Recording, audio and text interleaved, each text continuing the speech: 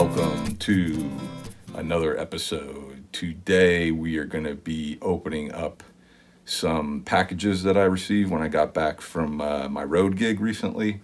Ordered some things, came home to the packages, so now we're going to open them up, see what I picked up. But before we do that, it's been 2 years now since I started doing these videos. Started them in May 2020 when the whole COVID lockdown began. And, I was kind of bored. I was watching a handful of videos online of people doing these sorts of videos, showing off their record collection. And it kind of sparked the idea of why don't I try that? I felt like I might be able to, add something to that, not sure if I did, but, it's been fun and I've enjoyed doing it. I never got around to my CD collection. I have about 1,500 CDs. They're all still boxed up.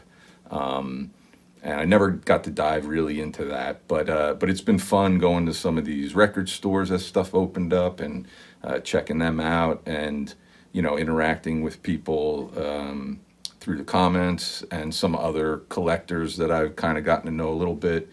It's all been cool, but I kind of feel like maybe now it's time to ease up. I've been doing them every week, and going forward, I don't know when I'll do another one of these. I just kind of feel like there's some other projects that I've been kind of neglecting, and I really need to get back on track and focus on them. And these were I feel like they were kind of getting in the way a little bit. And the other side, which may sound a little weird, but I kind of feel, especially the last year, especially going in stores, that there have been some purchases I've been making that I feel like I was making them more for, oh, I could, do that in one of the videos, as opposed to I want that, I've been looking for that or something like that. So I just wasn't crazy about that idea that some of these purchases I made over the last year were more for a video as opposed to something I really wanted, and that didn't really sit well with me. So it just kind of felt like, 2 years, maybe now's the time to back away. And, again, I'm not saying I'd never do one of these again, but I'm not going to do them weekly, and down the line, especially if I hit up a kind of a cool store and pick up some neat stuff, I definitely could see myself doing another one, jumping on here and posting another one. But just as a weekly thing, it just seems like I need to kind of focus on some other stuff right now.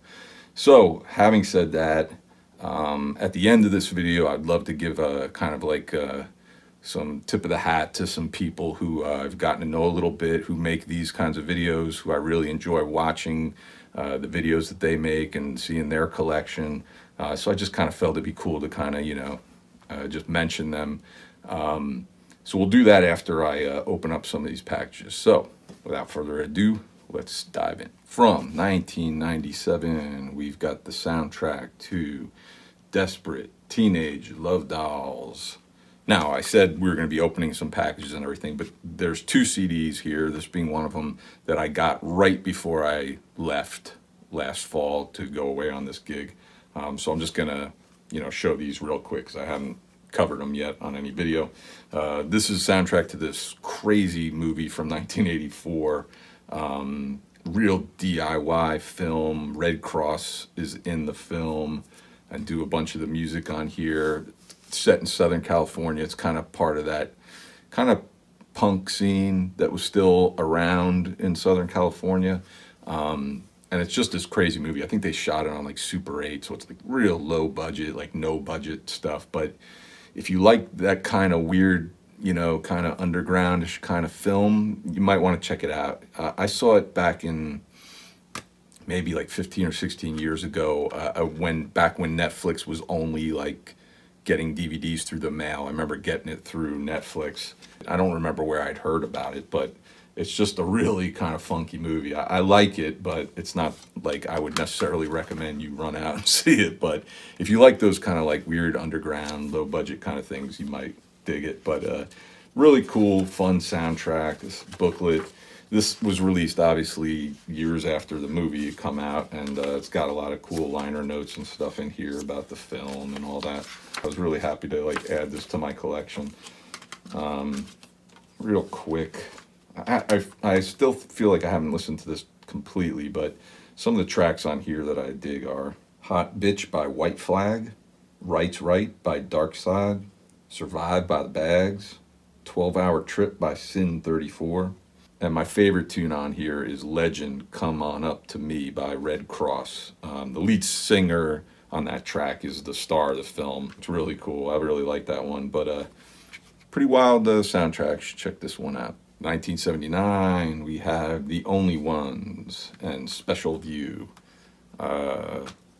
This CD I picked up mainly based off of their song Another Girl, Another Planet, which is a great song. They're kind of, I wouldn't really lump them as, I guess they're like a punk band, not, I guess maybe new wave somewhat.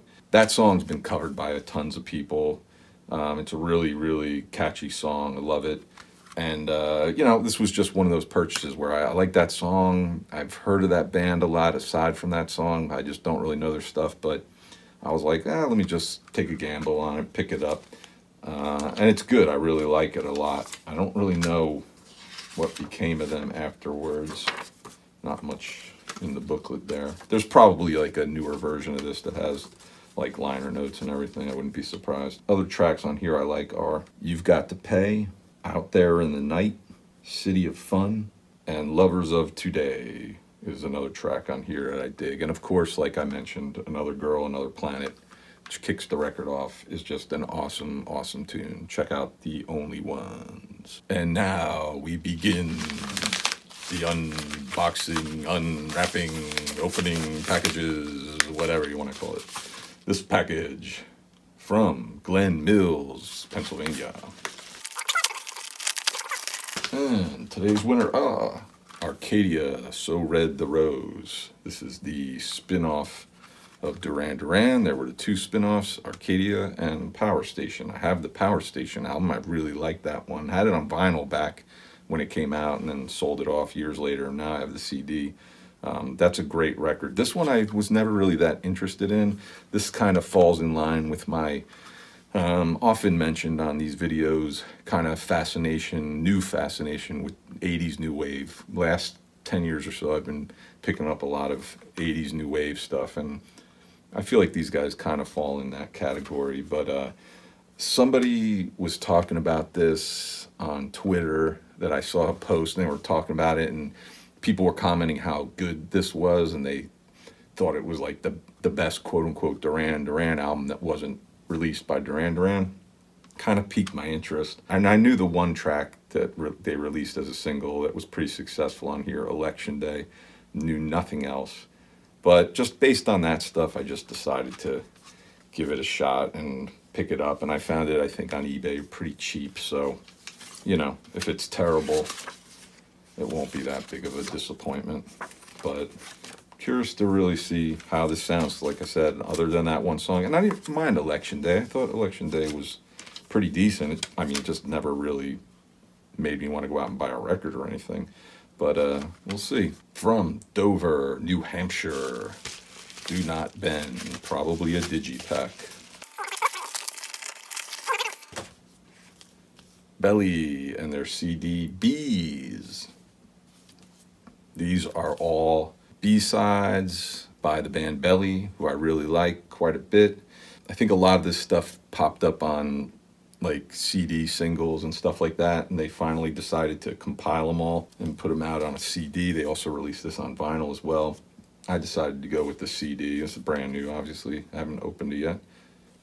How could I have opened it yet? Anyways, yeah, I mean, I'm looking forward to this. Some of these songs I'm familiar with, but definitely a cool pickup. From Traverse City, Michigan, we have got Aha, Hunting High and Low. I don't know if this is their debut. I feel like it is their debut, but this, of course, has their big hit, Take On Me. Again, 80s new wave, always liked Take On Me, always liked The Sun Always Shines on TV. It's just one of those things, like it crosses my path and I'm like, oh yeah, what about that? You know, let me go online and look, see if I can find it for a good price. And I did, and decided to pick it up. And wow, nothing in the booklet.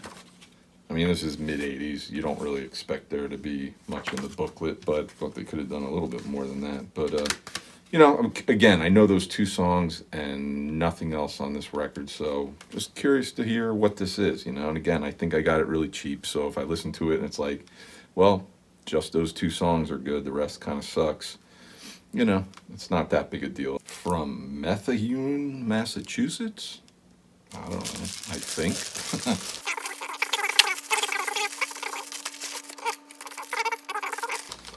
Wrapped in plastic, we've got The Dream Academy, self-titled. What was this from, 1985? Well, another 1985. Their debut, you probably know them from the song Life in a Northern Town, which was really good. I remember, I think the second single was The Love Parade, which I think I remember kind of liking that too. But again, I don't know.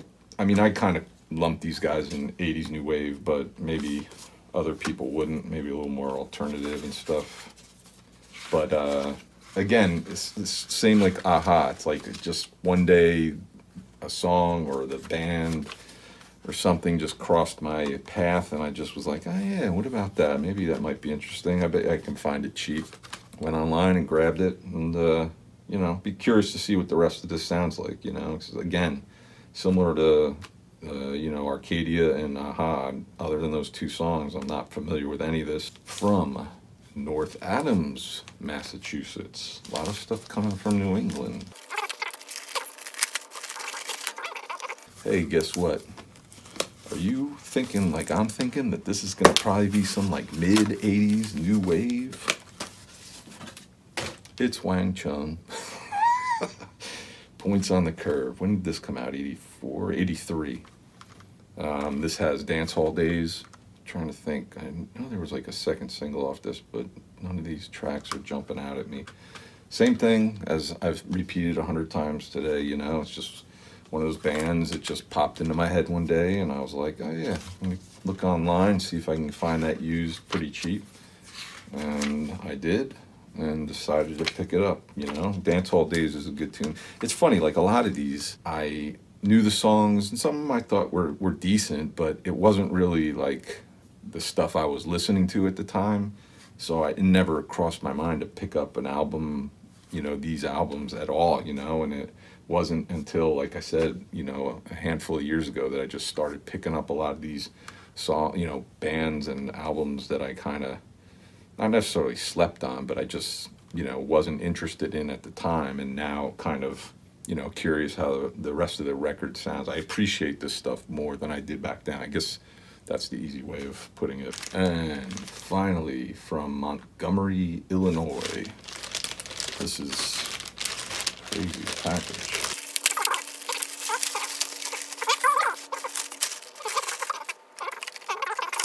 Look at this packaging. It's pretty cool, but it's pretty nuts, huh? Like a whole thing packaged with a CD slot. I like that. So, what do we have? This CD needs a new case. We got Ivana Santilli and her record Brown. This came out in what, 99? I know one song on this record, Sun plus Moon equals Tomorrow. That might sound very pretentious, but it's a really good song. She's kind of like electronica. CD's in backwards. Really cool, chill, mellow, kind of electronica, that kind of stuff. Like, you know, like you want to just kind of lounge out and listen to, you know. At least that song is. I don't know any of these other tracks on here, so the rest of it could be like, who knows, trip hop. Originally, I saw the video on Much Music when this came out in '99, and I just really, really dug that tune, and that's it. I never heard anything else by her. I mean, I think she's from, I think she's from Canada, somewhat popular up there. This song just popped up one day, and I was like, oh yeah, let me look that up, and I looked it up and found it fairly cheap, so I decided to finally pick it up. I have no idea, you know, what else this is going to sound like, but pretty cool. And like I said, this is beat up. I'm going to have to put this in a new case for sure. So that is all the packages that were waiting for me when I came home from the last road gig. I'm looking forward to diving in and checking out a bunch of those. I got another road gig coming up in a week, so I'll get to maybe listen to some of those on the plane and all that stuff. Like I mentioned at the beginning of the video, I just wanted to kind of quickly mention a few people whose videos I really enjoy watching. I love seeing what they have in their collection. A few of them I've, gotten to know slightly just through some comments, exchanging some comments and stuff. Muse, check her videos out. Really love watching the stuff she's putting together. JT's Record Room. Oh yeah. I kind of ribbed him about that. I think now he doesn't say it anymore, but he used to always say, oh yeah, when he's holding up the records and stuff. But it always made me laugh. Flip Side with JC and his giant wall of vinyl behind him all the time. Lots of really cool stuff. Always seems to be like on top of what's coming around.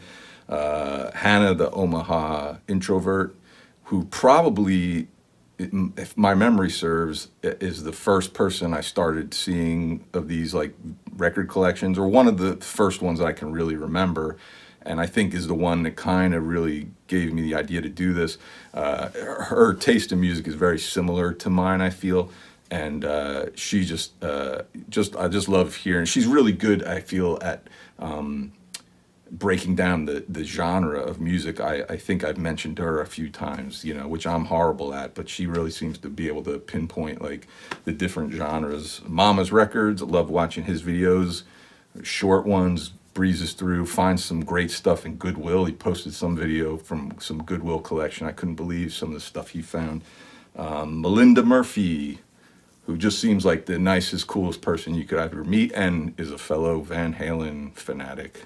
So I need to share, her name in this list. Smell the Vinyl up in Canada. Seems like a cool dude, and used to own a record store. He's got a video about his old record store on there. I enjoy watching his videos as well. That Vinyl channel, always showing some really cool, pickups and stuff from his collection. Brendan Snyder, that dude has like massive amounts of videos for you to watch. I feel like he posts something every day. Has a massive CD collection, and he's been doing some really cool videos where he is going into record stores and just kind of taking you on a tour as he's going through. A lot of them in New York especially, which is cool. There's been one or two that I wasn't that familiar with, having bought records in New York for years. There were one or two that I was just like, oh, I got to get up there and check that place out. And finally, last but not least, the Vinyl Guru in the house. She's awesome. You got to check her stuff out. So that's it, y'all. I'm going to take off now. I hope you enjoy these videos. If you haven't seen any other ones, they're all up there. You can watch the last 2 years of me showing off these records and stuff. And like I said, I'm sure I'll pop in, at some point and show some new stuff. Like I said, especially if I go to a record store, those have been the most fun, just kind of showing stuff off or visiting some of these different record stores. So with that, please, by all means, leave some comments. Let me know about these records that I just picked up in the mail. Let me know what tracks to check out, which ones you like, which ones you hate. And we'll see you sometime in the future.